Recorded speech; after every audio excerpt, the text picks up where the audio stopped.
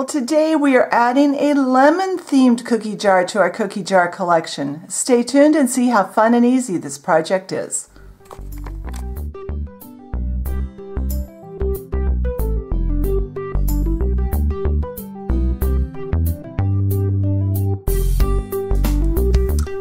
Alright, so we're going to start our cookie jar like we do every month. We've got our strip of nice heavy white cardstock. This is 3/4 of an inch wide by around 4 inches long. The measurement doesn't have to be exact. I'm rolling it around a Sharpie marker. I'm going to mark where this meets so that I know that I don't want glue on this part, but I want glue here. And then I'm going to pre-wrap this.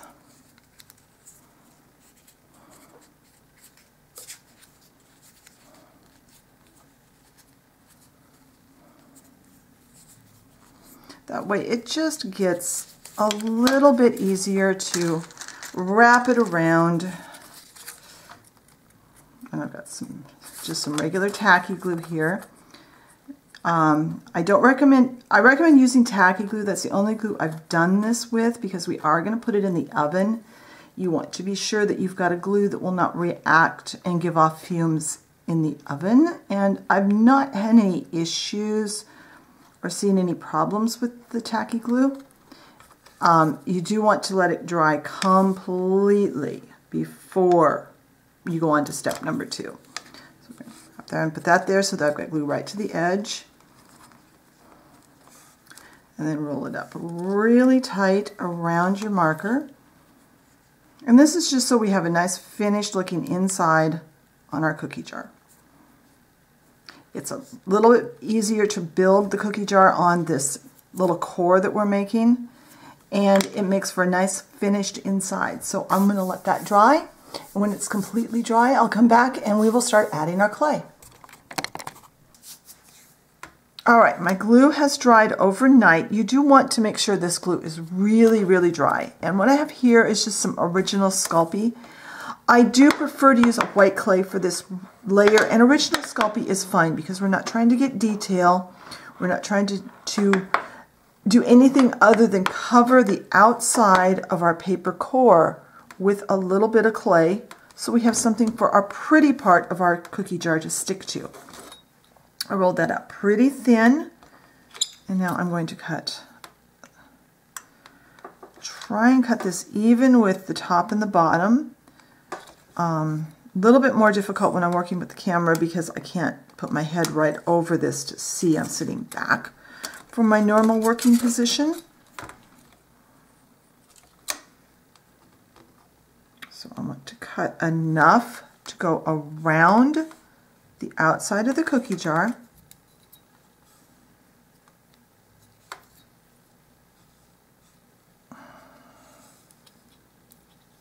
And then we're going to cut. So we have just enough, and any overlap needs to be pulled out. There's just a little bit. Now,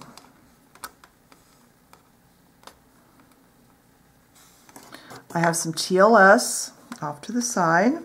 Anytime we're putting anything, whether it's our cardstock inside here or unbaked or raw clay, and attaching raw clay to anything other than raw clay.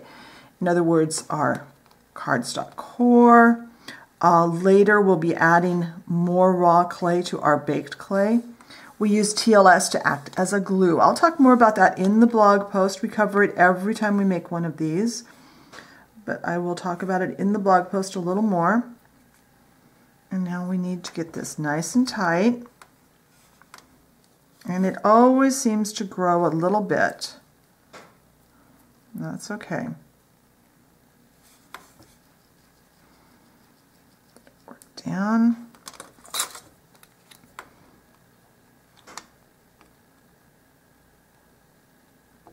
Oh, come on, cooperate with me today. And then we're going to take a little bit more clay. First, let's trim this end. So this end doesn't look like that. And off camera, I'll do a little more fine tuning of this, but I'm going to cut this off so that it is pretty much just the same size.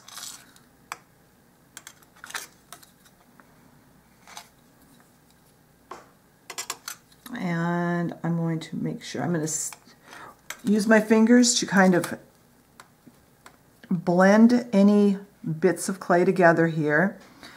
When I'm satisfied that this is a nice smooth core, I'm going to put it into my oven that is preheated to the temperature that my clay requires. And I am going to bake this for 10 minutes for its first baking. Once it is baked and cooled, I'll come back and we'll start adding the fun parts of our cookie jar. So I'll be right back.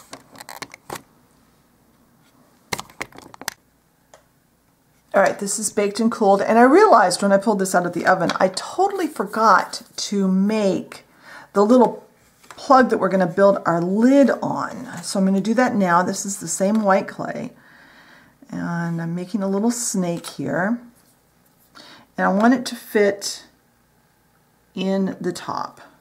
And then I'll cut just a slice, probably a little less than a 1/4 inch high, and I'm going to stick this onto, double check it fits still, yes. I'm going to stick this onto my baking plate, baking tray, so that this will get baked with our next part. I don't know why I forgot that. So now I have some yellow clay. This is Sculpey, just Sculpey yellow, and I'm going to knead it just a little bit here. So we're going to roll it out.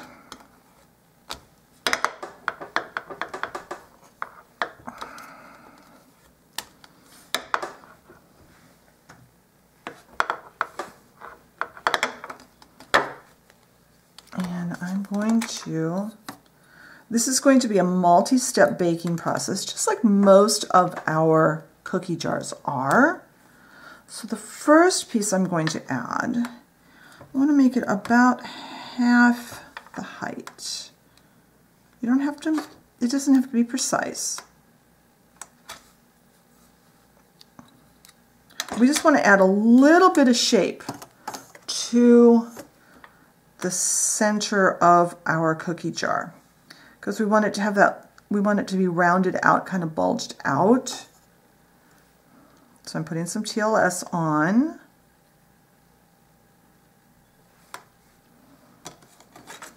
Run my knife under that clay so that it will pick up off of my tray. And I'm going to put this in pretty much just down the middle.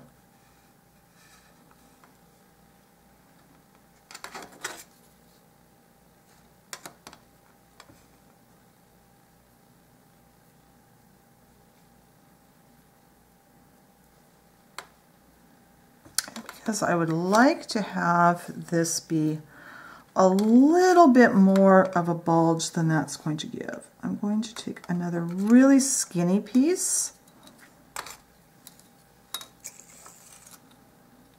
and now I'm putting raw clay on raw clay, so I don't need the TLS on this layer.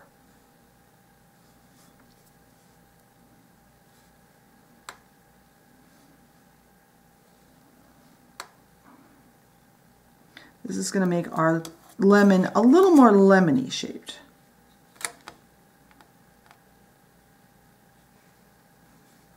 And I'm going to kind of use my finger to kind of soften this so that it's not so there's not a big ridge there. Now this is going to go back in the oven for another 10 minutes. And when these pieces are baked and cooled, I'll come back and we'll add our outside to our cookie jar. All right, this is baked and cooled, and I see that I managed to get a little bit of a rough spot there, so I'm going to use my knife and kind of even it up. There. So now we're going to take some more yellow. And yeah, that should all fit.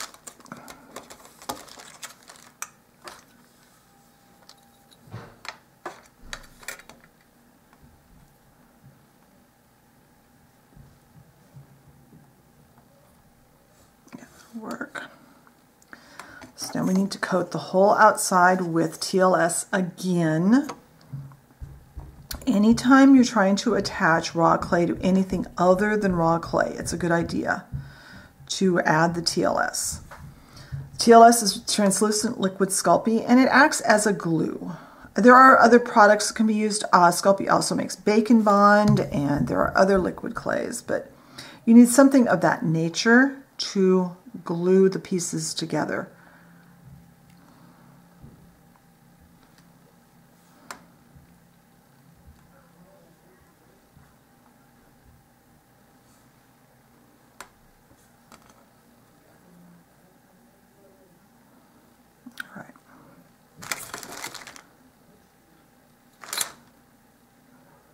Come on. And it's okay if it doesn't cut completely clean because we're going to manipulate this around and kind of smooth things out.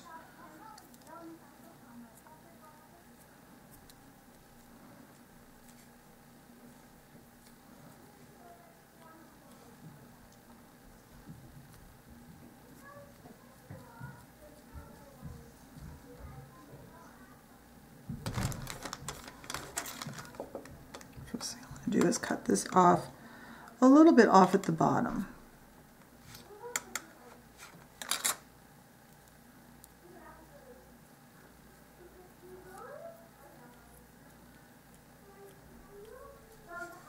Well, I'm going to turn the camera off and I'm going to keep working on smoothing this out, just repeating what I'm doing right here, just working around and getting this smoothed out. Maybe by the time that's smoothed out, my neighbors won't be so loud in the hallway. So I'll be right back. All right, I've got that smoothed down a little bit. I also got out my cornstarch so I can put some on my hands and help me to kind of smooth this out. Now we do have a ridge there, so we're going to add another layer of clay. I want to roll this out.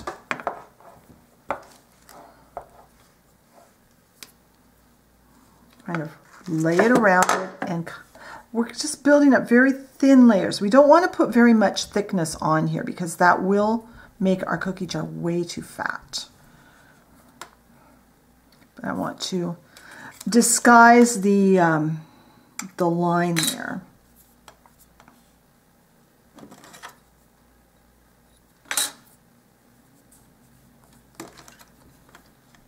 Cut it off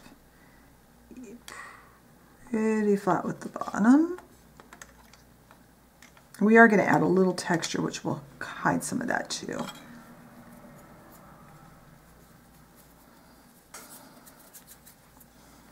Yeah, the cornstarch on my hands is helping a lot. My fingers are no longer sticking to the clay, so that's helping a lot.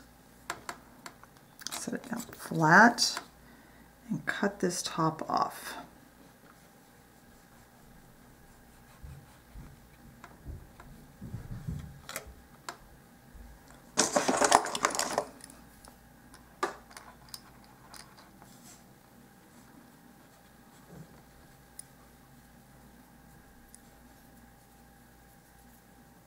All right, I'm actually going to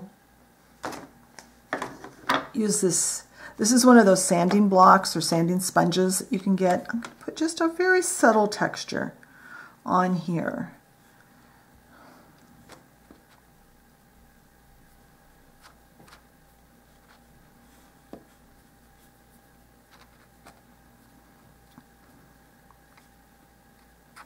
And now we're going to bake this for 10 minutes, and once this is baked and cooled, we can start working on a lid. So I'll be back when this is baked and cooled. All right, this is baked and cooled, so now we're going to work on a lid. I'm going to start by creating a ball of clay. And I'm just kind of guessing at what size I want to start with. I want to form this into a flat bottom.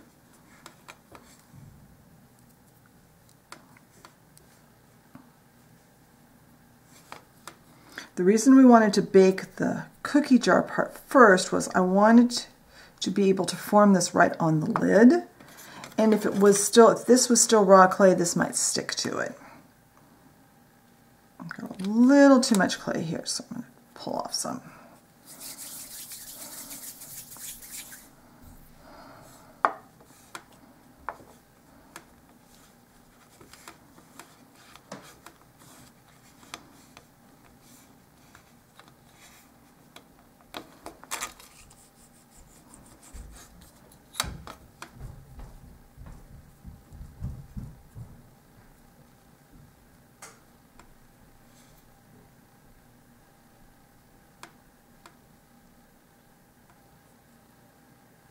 That looks pretty good.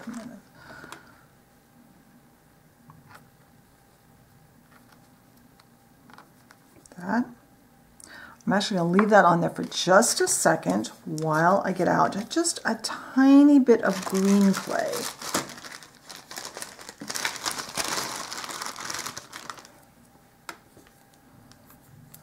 And this is just a, I think it's emerald green by Sculpey, I'm not positive.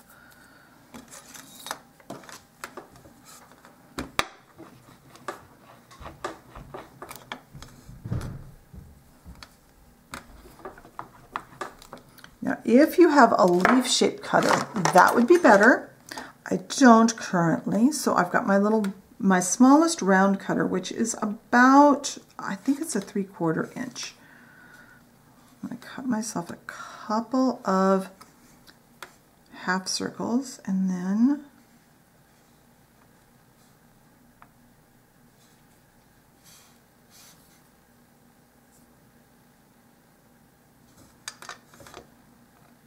there.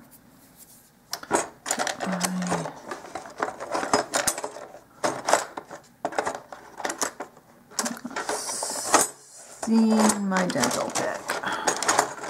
I should have gotten my dental pick out earlier. Okay, toothpick.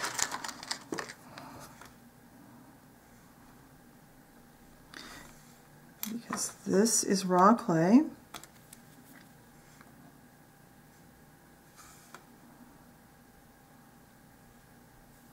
And you could add more leaves or fewer leaves. I'm just going to add 2. If I had more time than I have for doing the video, I probably would put 3 on. But, come on. Cooperate with me, leaf. Come on. There we go. And you could get fancy and you could put lines on your leaves.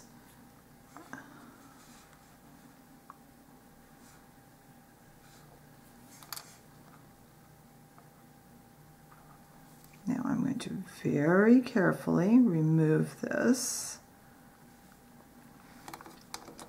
Use my clay knife.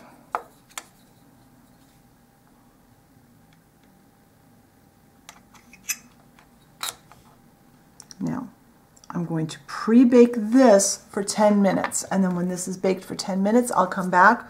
We'll attach it to our pre-baked disc, and then we'll bake it again to finish baking. So I'll be right back. All right, our lid is baked and cooled, so now we are going to glue this onto the bottom of it. I wanted to bake it first because that makes it a lot easier to not mess up. And we do have a little bit of an imprint of where our opening was. Put that there. I'm going to transfer that to my baking surface. I'm going to bake this.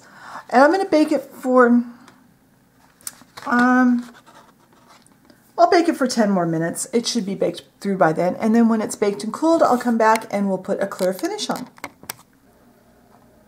All right, so we have our lid and our cookie jar. So if I can get the lid in the right spot, I had it on correctly a minute ago. So let's put a clear finish on. So to do that, what I like to do is take some of this poster tack stuff. Put that on a craft stick. And then gently put the cookie jar onto that. That way I've got the cookie jar corralled. It's not going to go anywhere. And I don't have to touch the cookie jar. I don't get my fingers all sticky. So, and I'm just going to put, this is clear, I forgot to say, it's gloss Mod Podge, a very, very, very thin coat of Mod Podge, especially gloss on clay will be fine. If you put on any thickness of Mod Podge, it can and many times does remain sticky. But if you put on a very, very thin coat, you can always come back and put a second thin coat on if you feel you need more. But this seals it and makes the clay look a little nicer. So I am going to very carefully go around these leaves, and my leaves may be in a slightly different place than they were last time you saw this lid, because as I took it out of the oven I dropped it and knocked one leaf off, so I had to glue it back on with some TLS and then bake it again. It's been an interesting project today. So I am going to get this coat of Mod Podge on very lightly. I've got to get some of that off. That is not going to stay on there. Okay. And I'm going to clean my brush. I'm going to let this dry completely, and then I'll be back. We'll look at the finished cookie jar and we'll see how it looks. All right, and there is our finished lemon-themed cookie jar. I think this turned out really cute, even though it did have a slight mishap coming out of the oven. I'll talk about that more in the blog post. This one turned out really cute. I hope you enjoyed today's video. Be sure and check the blog post. If you like the video, hit the like button. Leave me a comment. What kinds of themes would you like to see in future videos? If you enjoy my content and haven't subscribed, I encourage you, hit that subscription button and the notification bell so you know when I put up a new video. Thank you very much for watching today, and I will talk to you next time. Bye.